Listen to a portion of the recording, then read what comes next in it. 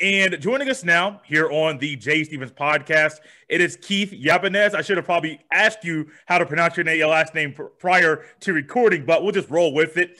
Keith Ybanez he covers Gonzaga. He's the editor of The Slipper Still Fits, the SB Nation site that covers Gonzaga basketball. Keith, how you doing today? I'm doing well, Jay. Thanks for having me on. How's everything going?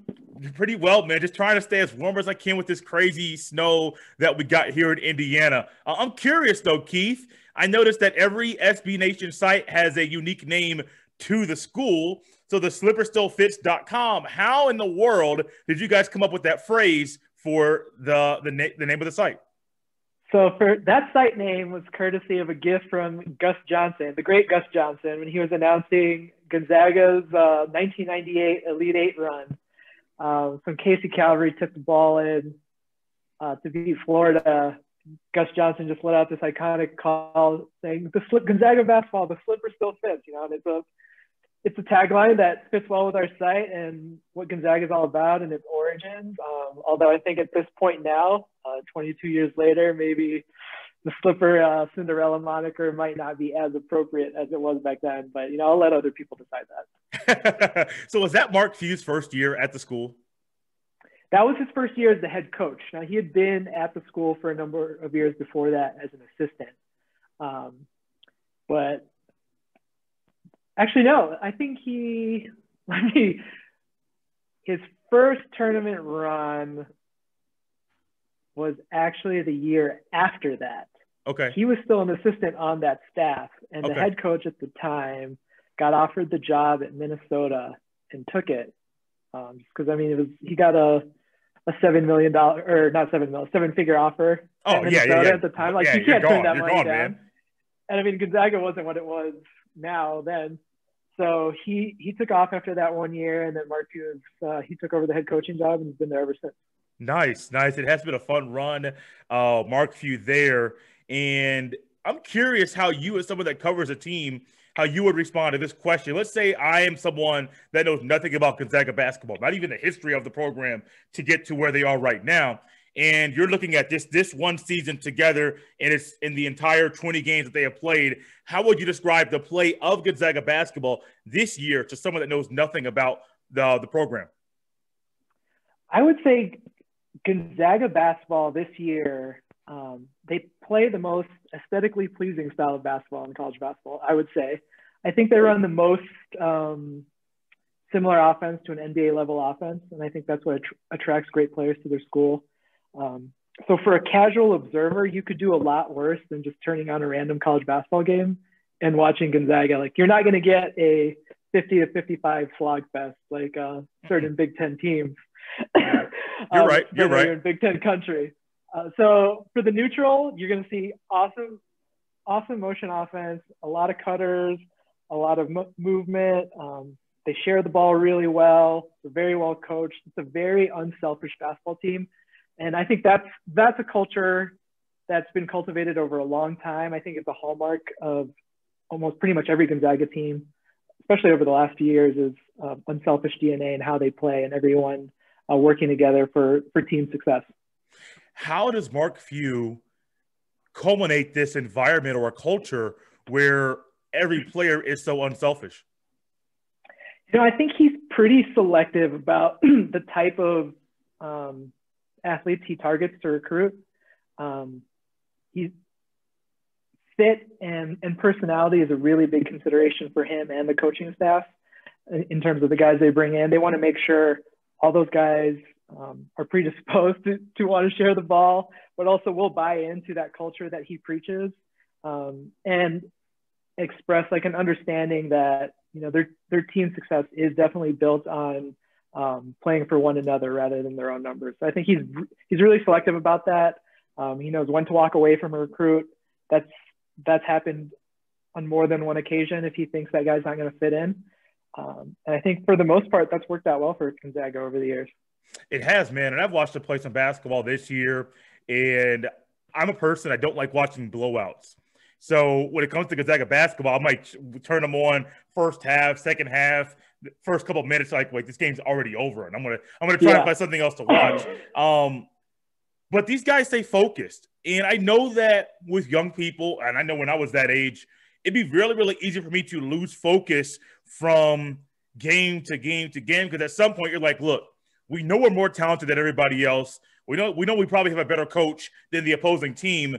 We don't have to play hard for this next 5 to 7 minute stretch. We don't have to go all out for the first half of this game because we know we can turn it on the second half and come back and win. How in the world are they able to stay mentally focused when there's so many things pulling them left or right, not just being young people in America, but also being college students as well? No, I mean, that's a great point. And I mean, I won't say that they've been focused 100% of the time this season. There have definitely been some lapses here and there. But I think for the most part, I think they really just enjoy playing together.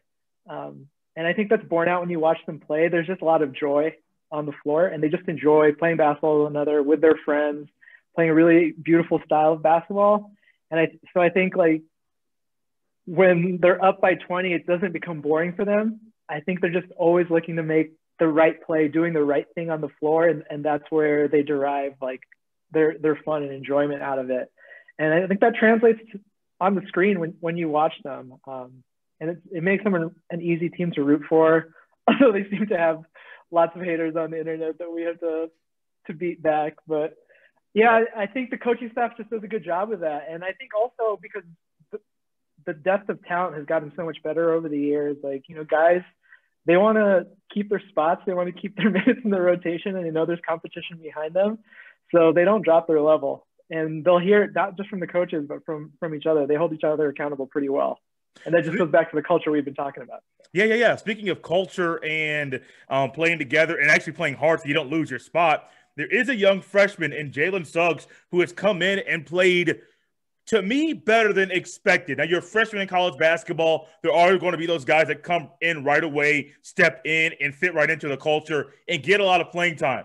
But playing with guys like Kispert and Timmy, I always wanted to say Drew Tim, but I heard people call him, remember in the broadcast, like, no, his last name is Timmy. Yeah, but Jalen Suggs comes in, third leading scorer on the team with 14.2 points a game, and he's fitting right into whatever the team needs him to do to score the basketball. Speaking of a young guy, he fought to get playing time, fought to get a starting spot, and he has sustained it. What has he meant to the success of Gonzaga this year? Oh, man. I mean, he's been huge, and it's been awesome to have him at Gonzaga. He's so fun to watch. I mean, the point guard position is extremely important in Mark Few's offense. I mean, he's the first freshman year starter Gonzaga has had at that position since Josh Perkins was a freshman. Ooh. Like 5-6 years ago. Yeah. There's usually a veteran at that position. Last year was Ryan Woolridge, who was a graduate transfer.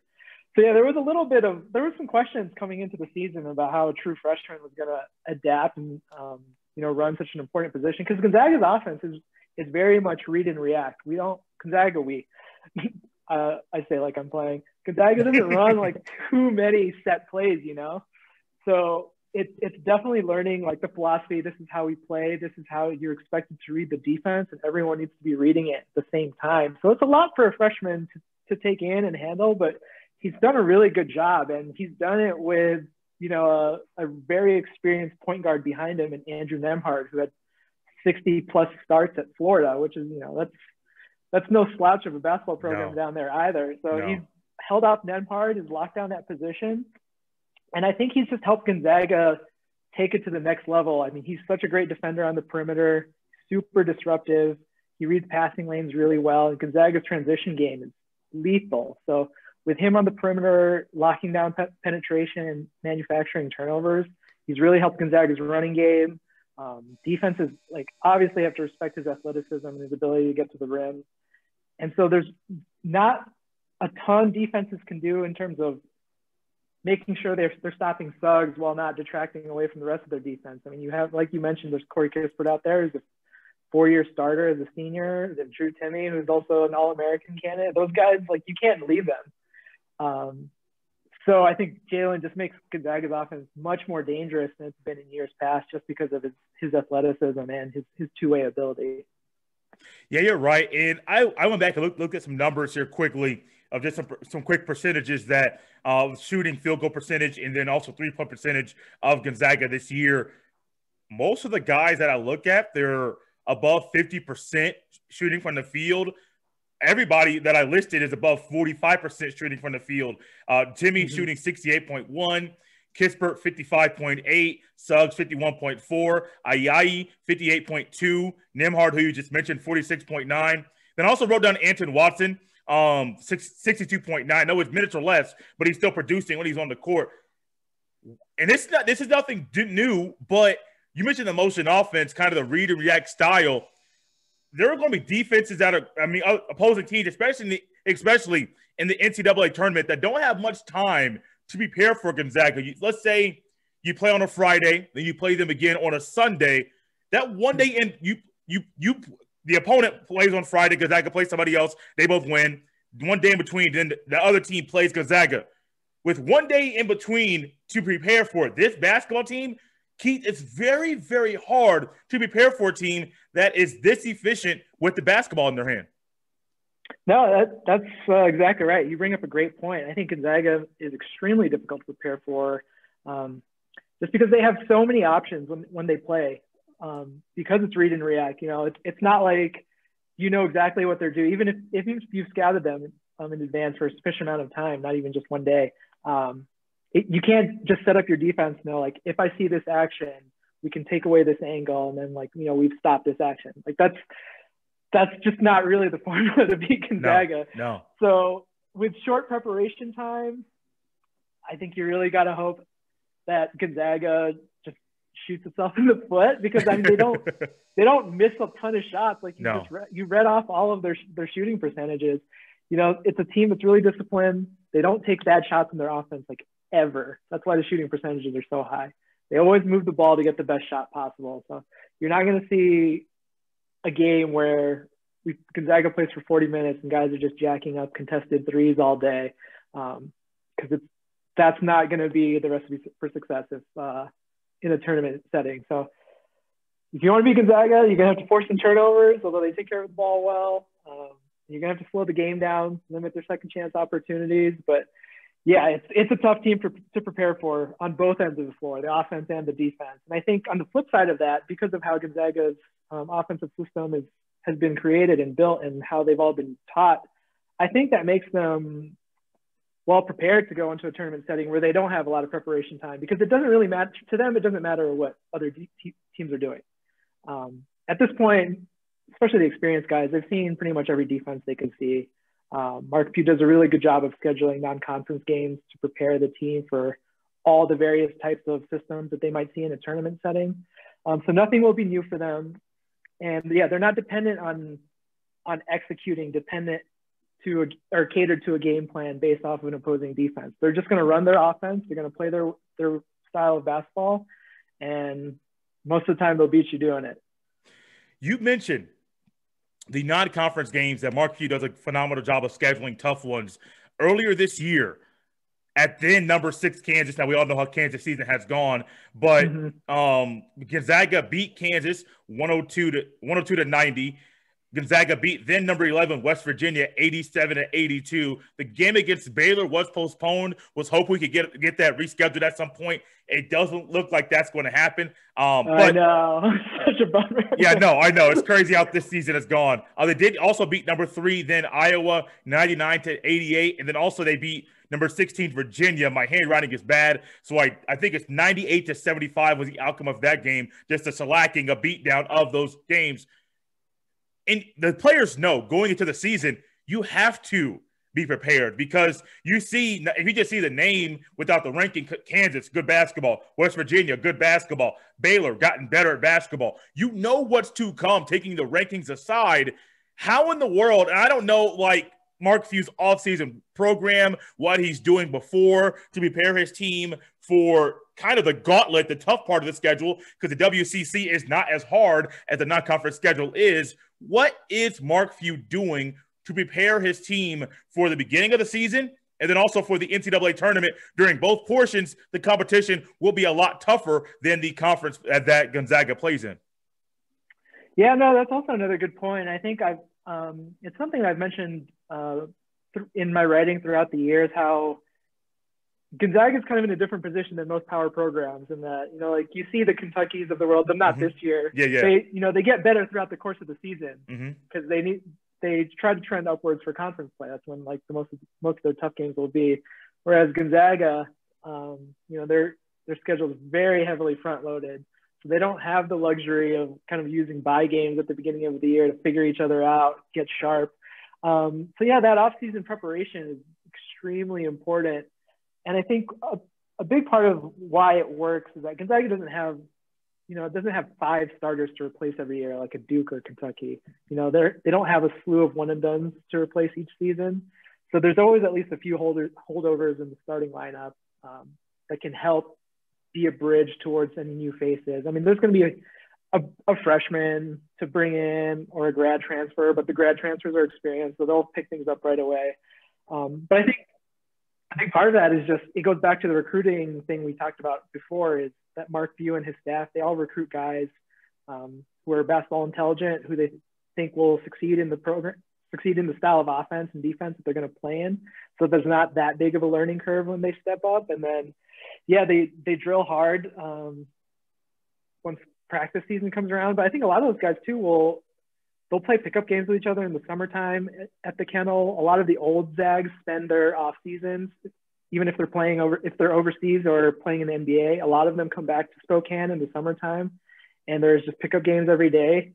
So those current Zags will play with like NBA players or guys killing it abroad in Europe, and they learn from them.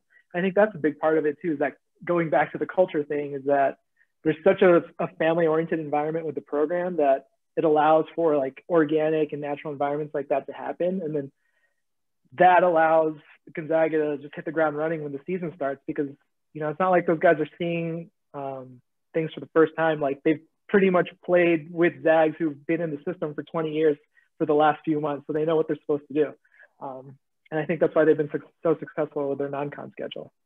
I'm curious, man. I just had to look something up very quickly. You said old players, they do come back to Spokane and play. Have you ever seen John Stockton lace up his shoes, put his shorts on, and play pickup with the guys? Oh yeah, he plays there all the time. Yeah, he's still a regular. Their pickup games. He's still got all his old tricks. He can still hoop it up. So he doesn't shy away by any means, and I think that just really adds to the competitive level. Like, I mean, he's definitely older in age, but he's still very much the competitive John Stockton he was as a pro. He's got a lot to teach those guys. And I know I'll share this anecdote. I was talking to Nigel Williams-Goss, who was the point guard of the 17 team a few years ago. And he shared with me that John Stockton, put a call in for him, endorsing him to the Utah Jazz, who ended up drafting Nigel in the second round after Gonzaga's Final Four run that year. So, John's heavily invested in the guys who come to Gonzaga. So it's just awesome to be able to get a John Stockton, a DeMontis Sabonis, Kelly Olynyk. Those guys all come back. I'm sure Jalen will do that in the future once he's off in the NBA. And, those guys should pass on their wisdom to the current crop of Zags. What is the basketball scene like up there? Going away from Gonzaga specific, just basketball scene in general, maybe playground or just basketball, because I have heard just from people that have been out there in that area, that part of the country, that Gonzaga's basketball scene is something that basketball fans will love because they love their basketball out there. What's it like on a day-to-day basis for not just the players on the team, but just like regular people and the everyday person when it comes to just playing pickup basketball games? Yeah, no, basketball it's big up there. I mean, Spokane hosts the world's biggest 3-on-3 basketball tournament every summer. Oh. Now, they didn't do it last summer because of COVID. Right. But yeah, look up Hoops Fest and check it out. I've heard that before.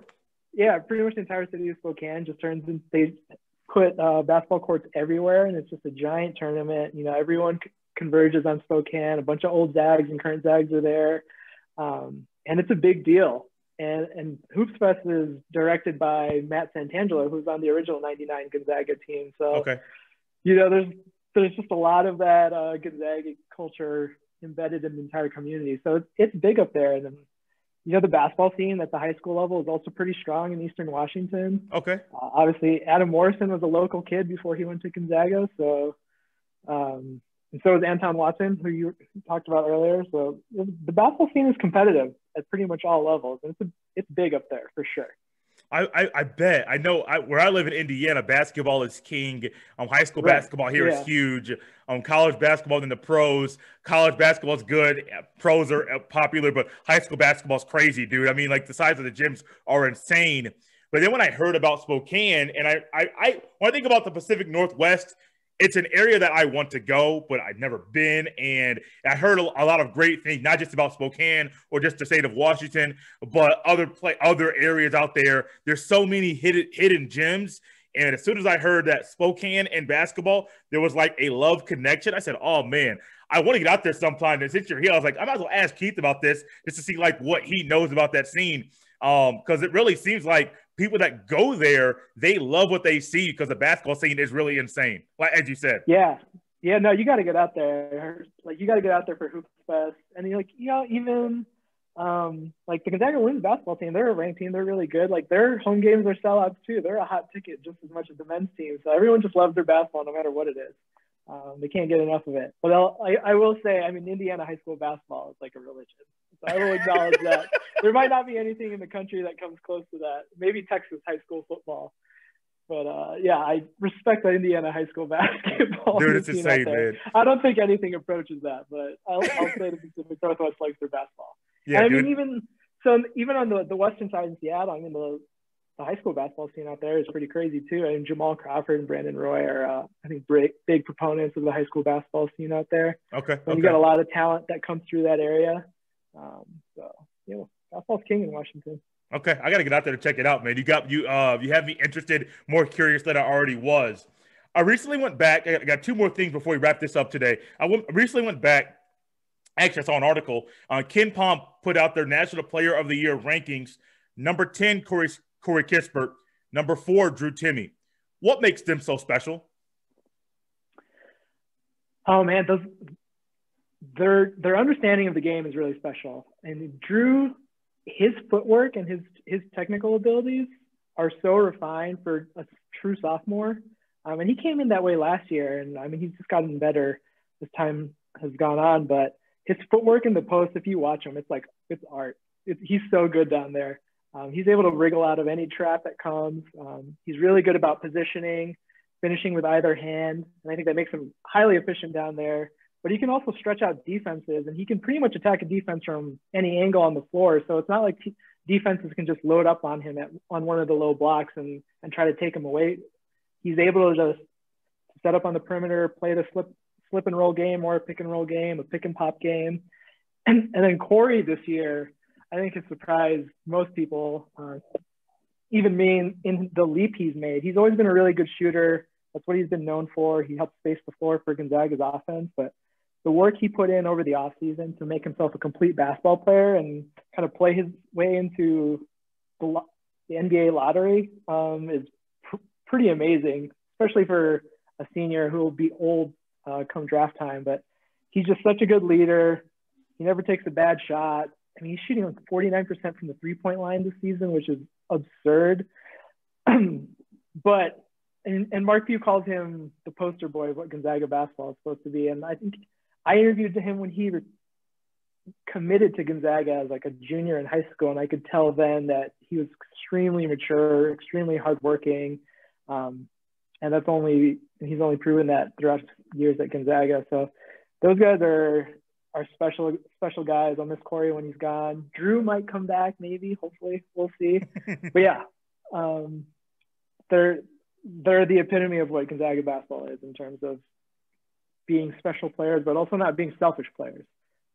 For how good they are, you never see them hog the ball, or it's never about them. The agenda is just team success. So that's what makes them really dangerous. Last but not least, I couldn't ask anything about Gonzaga basketball without talking about the head man. We sprinkled him in a little bit, Mark Few, but didn't really harp on or even highlight the fact that I think I saw it in one of your articles, it may have been the latest article, that Mark Few has won 20 games in his first 22 seasons in as Gonzaga's head basketball coach. Tom Izzo has gotten a lot of attention this year because his 22-year tournament streak or years of going to the tournament, that's in jeopardy because Michigan State basketball is not that good. Mark Few has found a way to keep the success going over and over and over. And even last year when there was not a tournament, Gonzaga was still a good basketball team. How does he do it? Oh, man. If I knew the answer to that, I think I could be consulting and making some big bucks at the NCAA level. Probably. I think a lot of programs would like to know what the recipe is or the secret sauce that Mark's using up in Spokane. But I think his staff, he's had together for a really long time. Tommy Lloyd is his right-hand man, and Tommy's been on his staff for as long as Mark's been the head coach there. Brian Michelson is his other primary assistant, was a walk-on at Gonzaga like 20 years ago and has been on the staff since then. Those guys aren't leaving. So I think there's a lot of continuity, which helps, obviously, because they know what kind of guys to recruit and who to walk away from. They know who's going to be successful there. They understand what Mark's expectations are. He gives them a lot of leeway and responsibility, so they feel like they have a lot of ownership in the program. I think that's why we haven't seen them leave or bolt for head coaching jobs. They're really happy with where they're at. And they're content with their situation, and like that continuity over time, you just don't really see that at high level programs. I mean, good head coaches lose assistants to head coaching jobs at a lot of other places. And you don't ever see a guy like Mark or a guy at a program like Gonzaga was 15, 20 years ago, keep its head coach for that long. So I think Mark staying at Gonzaga, understanding the culture there, getting the support he needs from the university, continuing to build on their program. He's not the same coach he was 15 years ago. And I think that's another key point to highlight about his success that he's had is that he's a much better coach than he was during the Adam Morrison era in the mid-2000s. The offense has evolved, the defense has evolved. So I think he's always learning. He's always pushing himself. He's not just teaching the same exact things to a different group every year. And I think that's helped Gonzaga continue to move upward on this trend that we've been seeing over the last 20 years. And I don't think it's going to stop anytime soon until Mark retires, and then we'll see what happens. But I think we're still a few years away from that. So I think we got a lot of good years of Gonzaga basketball ahead of us. Sure hope so, man. Sure hope so. Keith, this has been fun. Let the listeners know where they can connect with you via social media, and then also where they can read some of your work as well. Yeah, I'm on Twitter at SlipperyKY, so I'll just apologize for that handle now. And then check out our website at slipperstillfits.com. We got lots of great content coming out all the time, especially with the tournament coming up. We're just going to be churning things out. So come give us a read. Hit us up in the comments. We love talking with our readers. And, yeah, hopefully I'll talk to some of your listeners soon out there. Hope so, man. Hope so. Keith Ybanez covers Gonzaga basketball for SB Nation, the slipperstillfits.com. Thanks for coming on the Jay Stevens podcast. This has been fun, and I'm going to try to plan some time to get out there to Hoops Fest to check that thing out, man. Thanks for coming on. I appreciate it. Yeah, absolutely. Thank you, Jay.